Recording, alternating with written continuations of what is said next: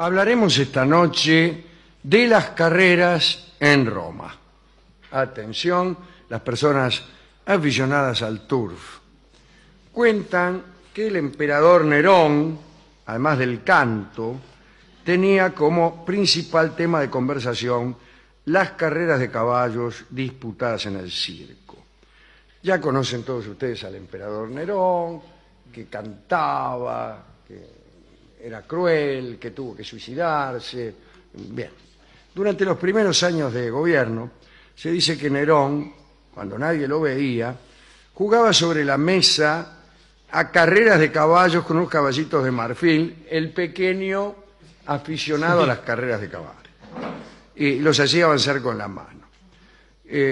Y cuando se encontraba en sus casas de campo, era capaz de viajar kilómetros y kilómetros para poder asistir a carreras de caballos, carreras de importancia mínima, pero que él gustaba presenciar, y también le gustaba entregar las palmas del triunfo a los vencedores. O sea que era muy aficionado a las carreras de equinos. Llegó también a ejercitarse como áuriga, es decir, el tipo que conducía los carros. Las carreras de caballos no eran generalmente de tipos que montaban caballos, sino con carros. Claro. Las carreras, el colazo que le gustaba a los romanos era con carros, con 2 o con 4 caballos. Bueno, incluso hizo su presentación como jockey, o como conductor, como áuriga en realidad, en la arena más grande de la ciudad y del mundo, que era el Circo Máximo. Era un hipódromo colosal al pie del Palatino, todavía hoy se sabe dónde estaba, ¿no? Pero el Circo Máximo era un hipódromo del que se desconoce la fecha de su inauguración. Julio César lo hizo reconstruir y la obra se terminó del todo en tiempos de Augusto, es decir, un poco antes de Nerón. La pista medía 550 metros de longitud y todo el edificio 650 metros por 150. ¡Qué pedazo de lugar! Las tribunas superpuestas en 3 pisos podían dar cabida a más de 180.000 espectadores. Y estas tribunas estaban separadas de la pista por una zanja de más de 3 metros de ancho. Claro, para que la gente no se metiera adentro o tal vez para que los caballos no saltaban a la platea. Estas tribunas eran de piedra en la galería inferior y los otros 2 pisos eran construcciones de madera, que hay que decir que a veces no soportaban el peso de los asistentes y se venían abajo. Ese incluso era uno de los atractivos más fuertes del hipódromo, ¿no? Hubo muchísimos derrumbes en la historia, derrumbes que costaban la vida de miles de personas. Nerón, en cierto momento, mandó a tapar la zanja y colocó en donde estaba el zanjón hileras de asientos para los invitados de honor, una especie de platea preferencial. Había una pared en el medio de la pista, la llamada spina, que dividía la pista en 2 mitades. Y en la punta Augusto había hecho colocar el obelisco, un obelisco egipcio, el mismo que está ahora en la Piazza del Popolo. Ese edificio estaba en una punta, en otra punta había un palo, y los caballos iban de un lado hasta el otro.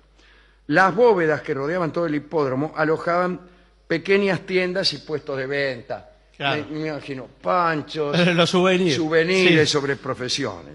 Dice la crónica que andaban por allí adivinos y mujeres frívolas que ejecutaban danzas excitantes. Es decir, bailaban las mujeres frívolas con los adivinos y todo esto naturalmente producía un efecto excitante. Si hay algo excitante para mí es ver cómo una mujer frívola baila con un adivino. Bien, los romanos compartían con Nerón ese entusiasmo por las carreras de carros. Y en general, la conducción de las cuadrigas estaban en manos de esclavos. Pero nadie ignoraba que más de uno de estos conductores trataban de obtener la libertad, ¿no? También había conductores que no eran esclavos. Los mejores eran venerados como hoy los astros del deporte, ¿no? Y había equipos, cada cual con su color distintivo. Estaban los rojos, los verdes, los azules y los blancos. Cada una de esas 4 comunidades mantenían sus propias caballerizas, sus propios áurigas, sus propios agitadores, en fin. Las agrupaciones más antiguas eran la de los blancos y los rojos, pero los mejores eran los verdes y los azules. Nerón era hincha de los verdes. El emperador Calígula también era ardiente adepto de los verdes, y Eutico se llamaba el jockey más exitoso de los verdes, y Calígula un día le regaló muchos millones de sestercios después del banquete de la victoria. Calígula era generoso, ¿no?, como otros. Era loco y asesino, eso sí, pero cuando uno ganaba una carrera le regalaba millones de sestercios. Debe recordarse que más adelante, ya en Bizancio, todavía seguían estas carreras, y esos colores que estamos mencionando ahora también daban nombre a equipos, pero se había hecho todo mucho más terrible. Voy a contar algo. Era tal la pasión que tenía la gente en su pertenencia a estos equipos que se armaban líos, ¿no? Eran pasiones enfermizas por eso. Incluso sucedió en una ocasión que el emperador, ponele, era hincha de los verdes, y por ahí se armó en el hipódromo de Constantinopla, estamos hablando, ¿no?, de Bizancio. Se armó un lío, una pelea, qué sé yo, y la pelea tomó un color político, porque los que había incluso la idea de que, ponele, los verdes eran conservadores y los rojos no, que unos estaban a favor del emperador y otros no, y se armó una revuelta, una famosa revuelta que se llamó Niké. Niké quiere decir victoria, y no se dice Nike, se dice Niké, y por eso se llaman así las zapatillas, porque quiere decir victoria. Y se llamó así porque los que hicieron la revuelta andaban por la calle gritando Niké, Niké, cayó el emperador, cayó el gobierno, mataron, qué sé yo, y todo provino de esta pasión por las carreras de caballo. Pero ya era otra época, ya el imperio romano verdadero, el que conocemos como tal, había caído. Bueno, los caballos de Sicilia eran los preferidos. Los adiestraban a partir de los 3 años, corrían la primera carrera a los 5. Qué curioso, aquí en los hipódromos actuales, a los 5 el caballo puede correr su última carrera. Los caballos debutan a los 2 y pico, y corren pocas temporadas aquí. Corren 2, 3 temporadas y después ya no, ¿no? Bueno, se daba preferencia a los machos, me refiero a los caballos. Bien. Los caballos ganadores eran muy caros. El caballo de Calígula era muy bien cuidado. Ya todo el mundo conoce a Incitatus, ¿no?, el caballo de Calígula. Todo el mundo, cada vez que uno nombra a Calígula, dice, ese es el que nombró cónsul a su caballo, como si fuera el único. Bien. Nerón legisló sobre los que vivían de las carreras, hizo jubilación para los áurigas, para dar oportunidad a los más jóvenes, era esto, ¿no? El hipódromo había que ir temprano, había aglomeraciones, los ricos iban a un lugar, el rico tenía, para entrar a estos lugares, tanto al Circo Máximo como al Coliseo, tenía unos tipos que iban con él y empujaban. Eran reempujadores, que le abrían paso. Entonces iba el rico y adelante tenía 4 o 5, abran cancha, qué sé yo, abran cancha los atletas, y ahí empujaban y el tipo iba y se sentaba como ahora.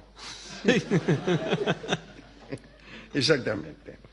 La señal de partida para cada carrera era la caída de un pañuelo blanco que alguien arrojaba desde una torre que se había edificado a ese solo efecto.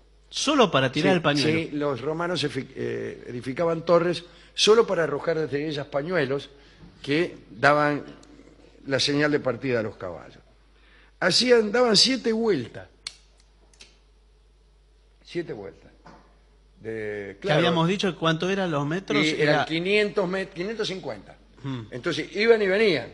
Claro. Y daban vuelta alrededor de un palo. De un lado era el obelisco, del otro había un palo. Alrededor del palo, o una vuelta muy cerrada.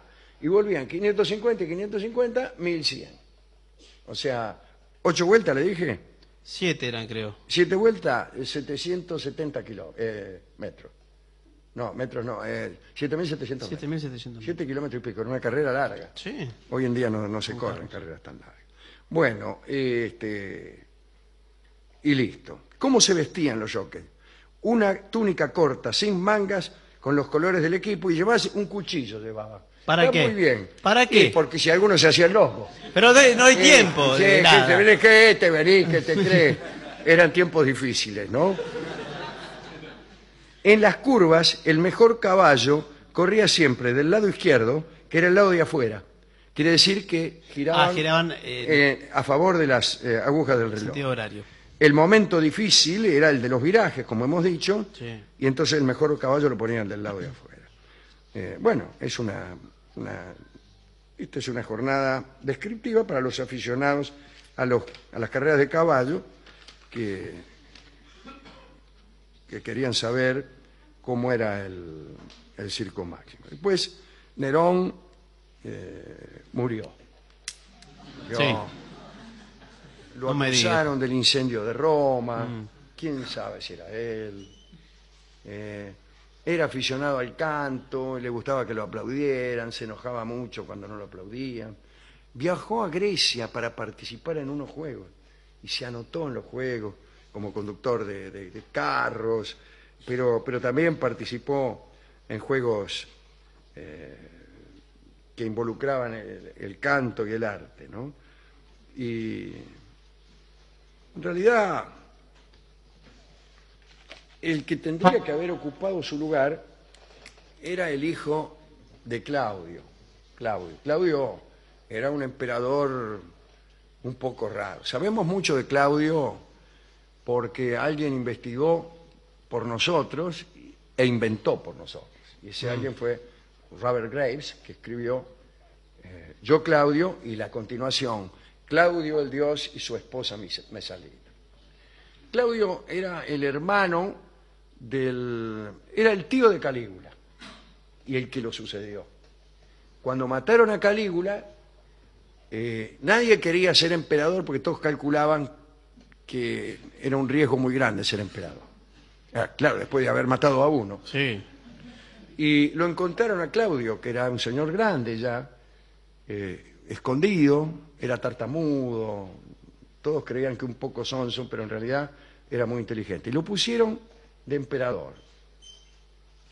Era un tipo raro porque no tenía valor personal, ni siquiera tenía apetito de poder. Al tipo lo único que le importaba era leer y estudiar. Se dice que fue la última persona en el mundo que conoció el idioma etrusco. Un idioma que ahora se ha perdido, nadie conoce. Pero él lo sabía y fue quizá la última persona en el mundo que lo supo. Bueno, a Claudio lo envenenaron. Lo envenenó la mujer. Le hizo comer unas setas. Hay gente que se come las heces y no muere. Claro. Y otros que comen setas envenenadas y mueren.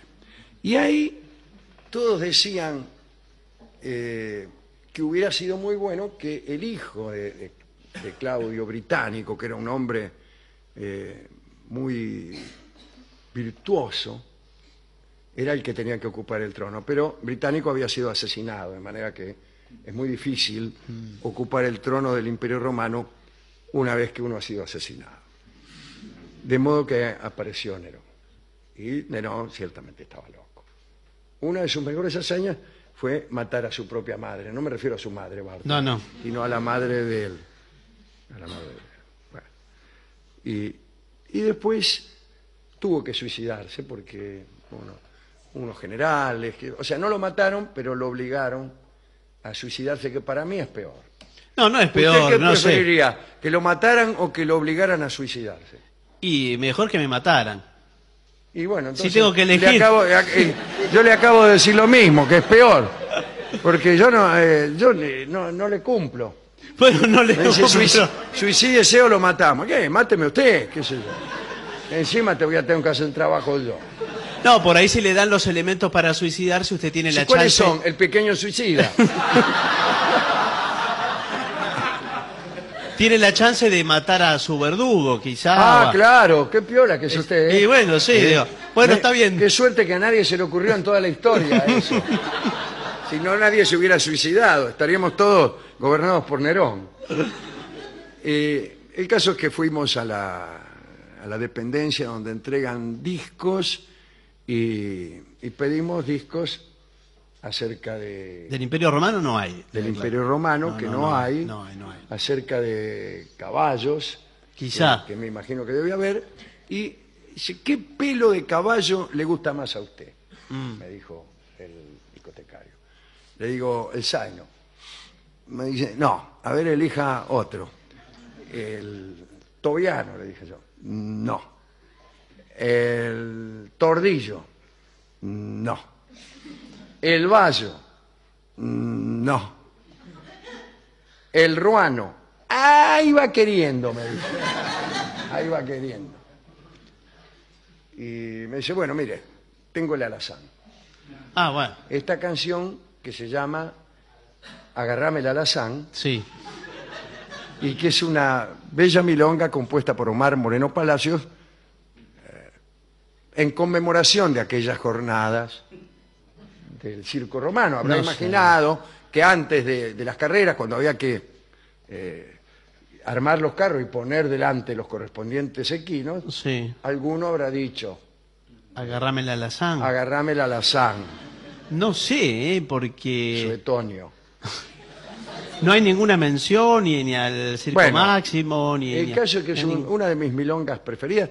¿Quién sabe si es una milonga? No es una milonga para mí. Es una polka.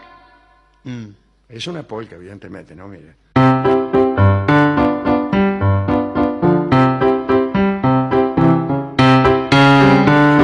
Es una polka. Una polca romana debe ser, Una ¿no? polka romana de Omar Moreno Palacios que se llama Agarrame el alazán.